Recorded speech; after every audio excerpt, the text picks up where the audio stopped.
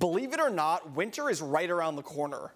And even though we don't see a ton of snow in a given year, it's always a good idea to be prepared. Typically, every winter we have at least some light snow or flurries, but it takes, every few winters where we really see a significant snowfall. If we get it, we don't have the equipment for it, so it can cause some headaches on the road. Winter weather advisories change based on where you are. This accounts for the preparedness of different areas. So if we get a couple inches of snow, it's a big deal in eastern North Carolina.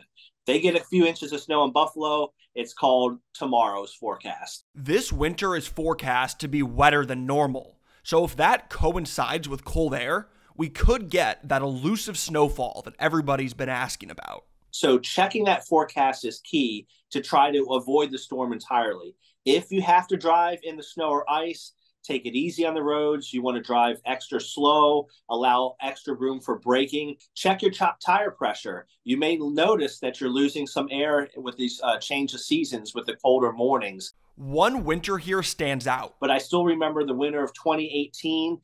Folks might remember that. We had multiple snow events in eastern North Carolina. For all the winter weather preparedness you might need, go to weather.gov/MHX/winterprep.